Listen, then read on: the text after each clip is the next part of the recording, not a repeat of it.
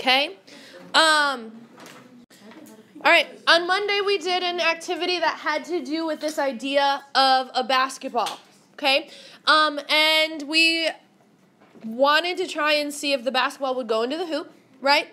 And we had to approximate this based off of the graph of a quadratic. So ladies and gentlemen, at the very top where it says parent functions for quadratics, it gives us a blank and it says blank is the most basic form of a quadratic. So let me zoom in here. The most basic form, ax squared plus bx plus c.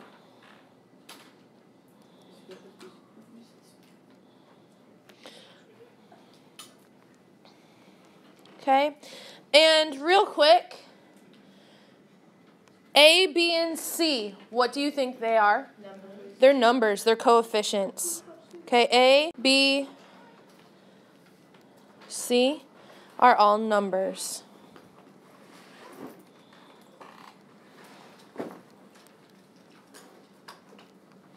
Okay, now the most common quadratic ever, like literally the one that we go to all the time, it's our blueprint for a quadratic,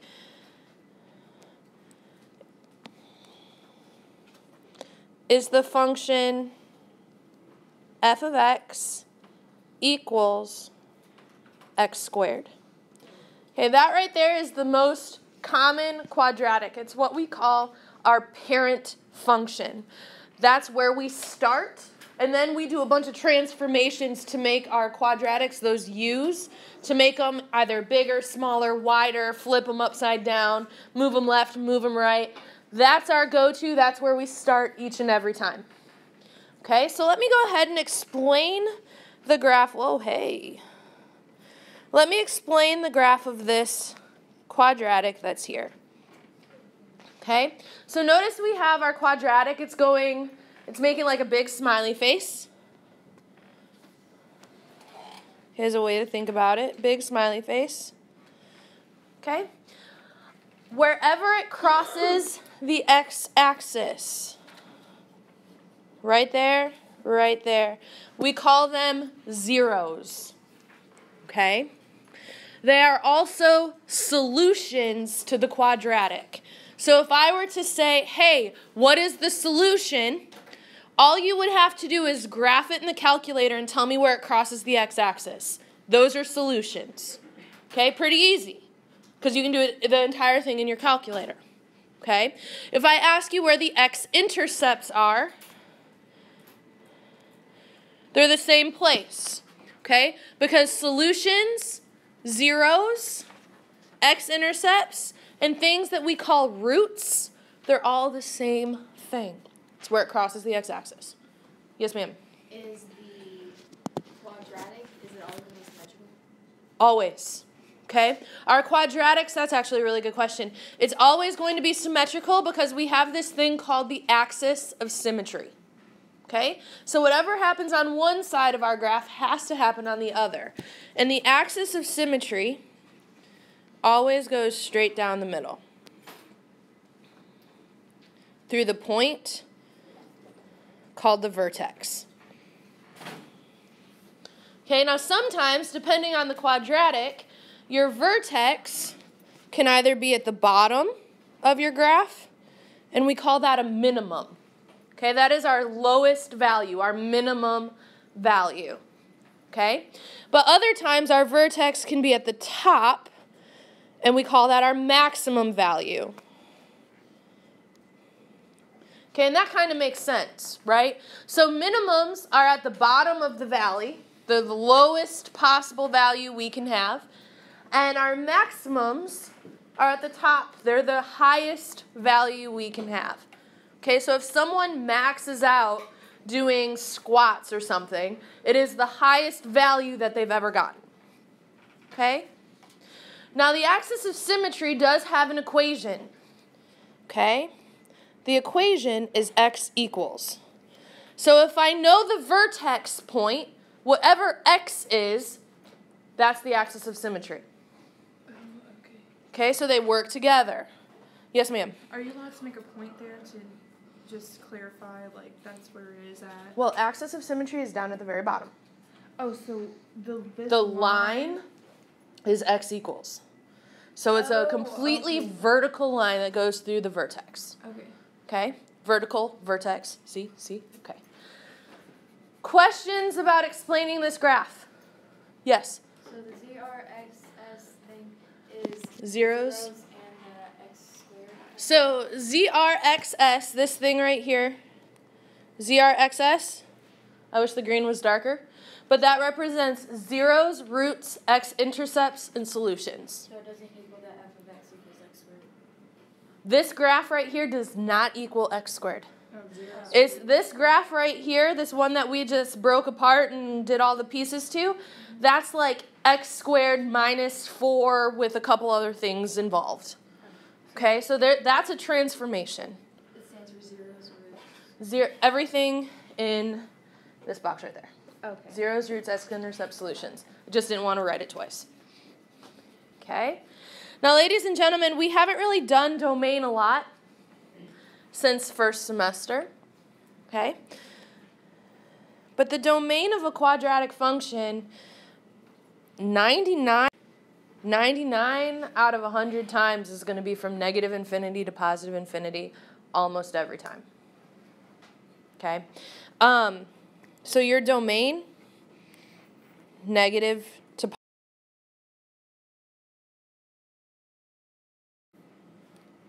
all real numbers. Okay? So domain, pretty easy. All real numbers. Negative infinity, positive infinity. Done. Okay? The range is a little bit different. Okay? If we have a minimum, okay? So if we have our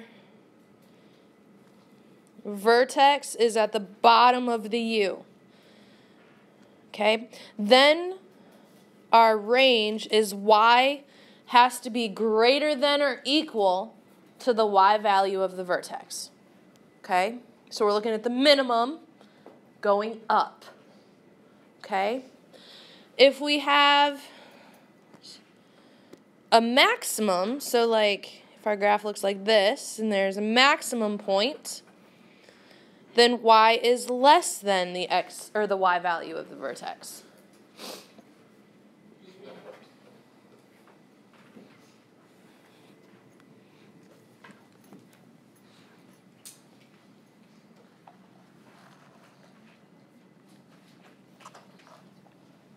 All right, so ladies and gentlemen, I've already graphed this first example for you. Okay, plugged it in, graphed it for you, looks like this. Well, minus that random black line that's chilling there. Okay, so that right there, bless you, that right there is the graph of x squared minus 2x minus 3. Okay, our job is to label the vertex or identify the vertex. Now, the vertex is going to be either at the very, very bottom, the lowest point, or it's going to be at the very, very top, our highest point, our minimum and maximum. What do we have here? Lowest point. Lowest point, also known as the minimum. Where is it? It's at Oh. -1, -1. 1, -4. Remember, x's come first. So our vertex is at 1, -4. Now, ladies and gentlemen, if I said, what is the maximum? What do we have, a maximum or a minimum? We have a minimum. What is it? Negative. No. Y'all, look what I do. Watch what I do. 1, -4. That's my minimum point. What did I just do? You just put it where Y'all, it's the same thing. bottom of it. Our vertex and our minimum are the same things. Okay? Now, if I asked you for maximum, it'd be the same thing. Wait, so why did I ask for it if it's just going to be the same thing as the Because sometimes we don't ask for the vertex. Sometimes I straight up will just say, what's the minimum or maximum? Graph it, what's the min-max? Okay, and you have to tell me. Okay?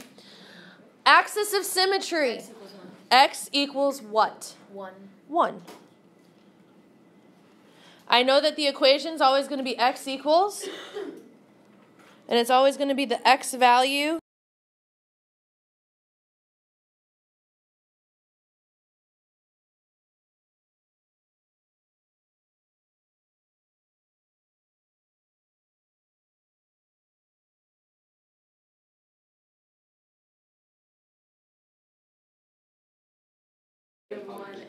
-1, +3. So x equals -1, +3.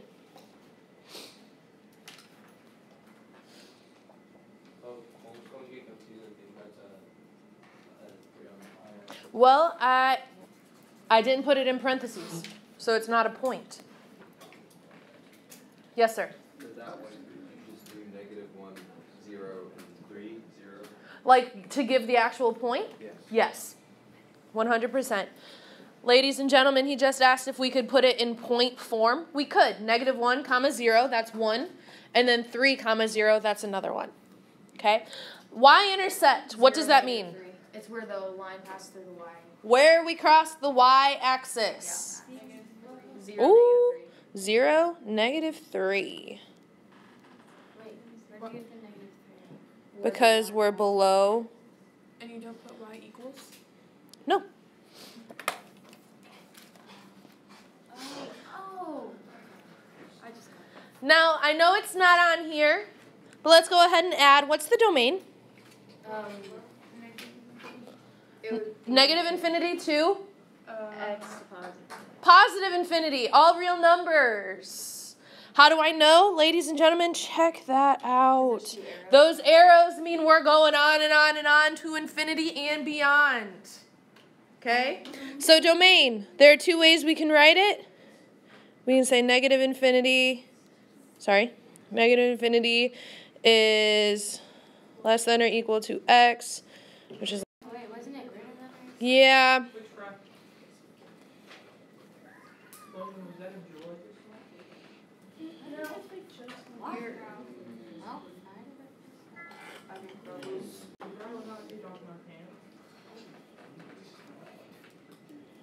Wait, both of them? Yep. Yeah, they're both the same. They're going to be the same. All right, ladies and gentlemen, range. Okay, using what I have on this page for a minimum. First, you guys told me we have a minimum in this graph. That's what you told me. So I know that my range is going to have to be y is greater than or equal to the y value of the vertex. What's our y value of the vertex? -4.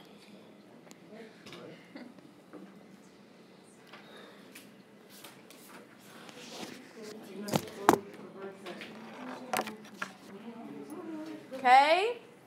Questions, comments, concerns about anything you see right here on the screen?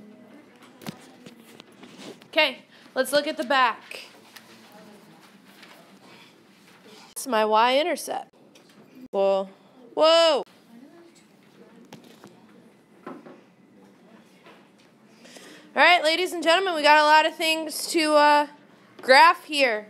It says identify the vertex, minimum, maximum, state which one and what it is, axis of symmetry, domain, range, blah, blah, blah, blah, blah, blah, blah. Everything we need to know about this graph is already given to us in the graph. Okay? First things first, I think this might be the easiest one to identify, but that's just me.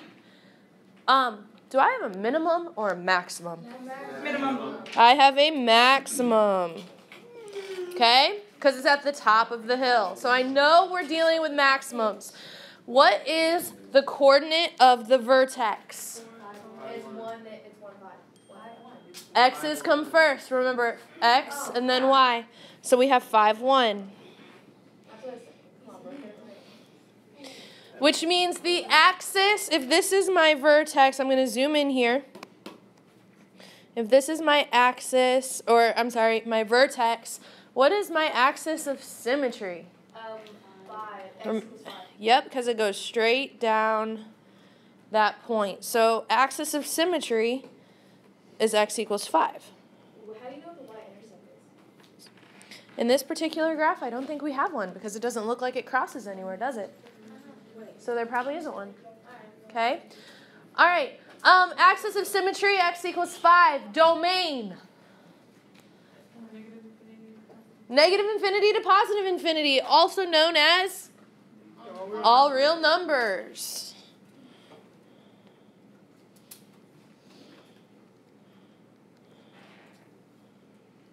What's up, Cooper? Can we say all real numbers or can we abbreviate it ARN? In pre-cal, I always used to do ARN, all real numbers, because it's spelled darn.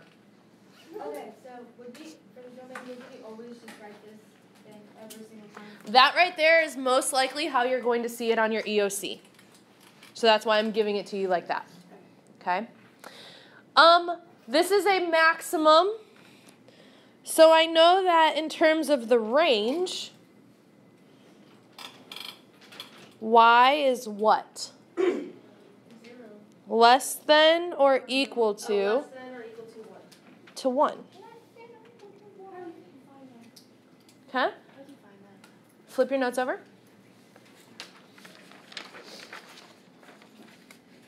Right here. Oh, right there. Okay, yep. All right, ladies and gentlemen. Whoa, red line across the page. Cool. Is there a y-intercept for my graph? No. Nope. No. And where does it cross the x-axis? Where are my zeros, roots, x-intercepts, or solutions? The x equals 4 and 6. X equals 4. X equals 6. We could have written it 4, 0, 6, 0. Ladies and gentlemen, if I had given you the equation and I said, what are the solutions to the equation? Instead of factoring, you can plug it into y equals, graph it, and it'll tell you. Yeah, you're welcome. You couldn't have told us this last week. Sorry. Okay. Now, ladies and gentlemen, here we go. Here's our equation.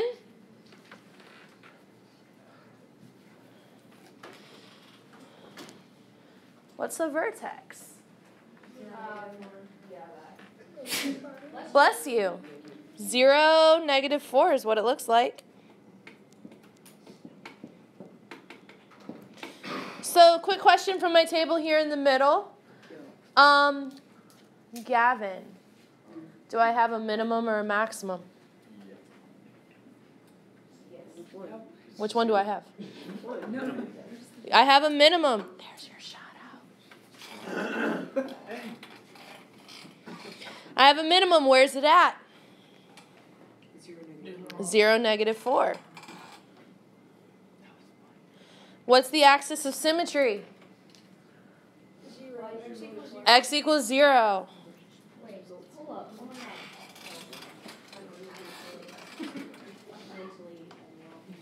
Domain. The little gymnastics symbol things. Gymnastics. Oh. These things. How is that gymnastics? It's more like ice skating. Sideways A. It's more like ice skating. I think so. I don't know. All right. Figure eights. There we go. Range. Because I have a minimum, y has to be greater than or equal to what? -4. -4. Where do I cross the y-axis? 0, -4.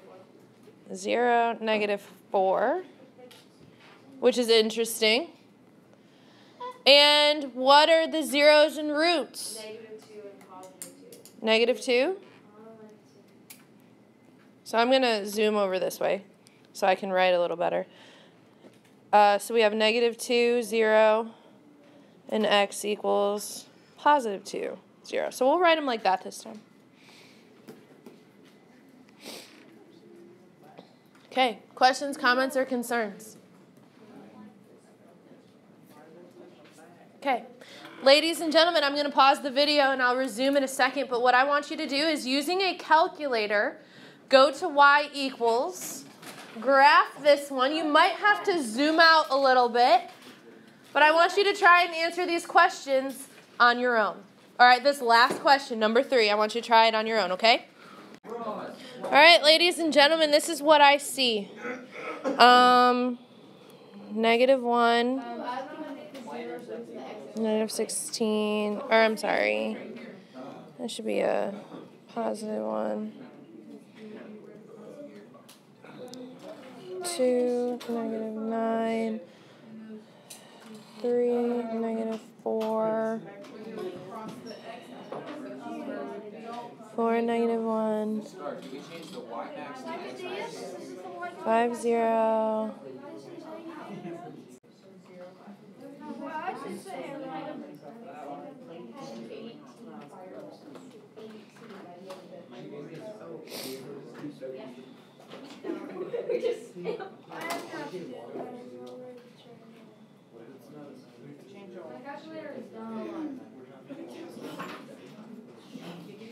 All right, so ladies and gentlemen, real quick, I had you guys graph it. Okay, you typed it in. Some people wrote their table down like this. Other people looked straight at the graph. And you were like, oh my gosh, I can't see it. And I told you to zoom in, zoom out, or play around with your window. Okay? Bless you, bless you, bless you. All right, your window, if you go to the window function of your calculator, you can actually change the dimensions of your screen on your graph. Okay, so standard is from like -10 to +10. You could change that to -10,000 and your calculator would do it. Okay, don't do it. Your graph will be really small. So you can change all of those numbers to fit this graph in. However, I can answer these questions without using a graph. Okay, so real quick, let me see. All right, so ladies and gentlemen, my vertex, okay, based off the table, I can find the vertex because the points on the y values on one side of the vertex are going to be the same as the y values on the other side of the vertex because it is symmetrical. Whatever happens to one side has to happen to the other. And the only place where that happens is right here. 5, 0. Because all of the y values repeat themselves on both sides. So I know that they're the same on both sides of that point, which means it has to be my vertex.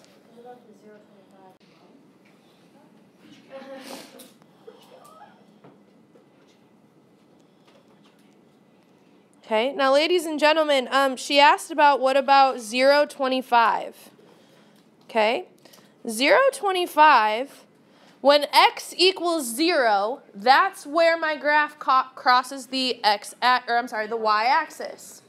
Okay, which means that's my y-intercept. So 0, -25.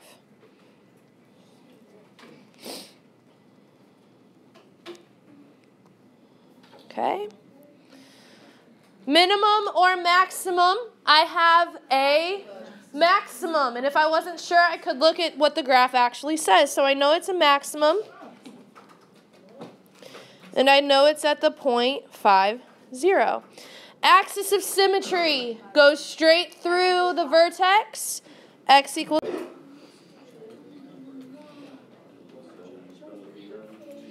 Domain, all real numbers.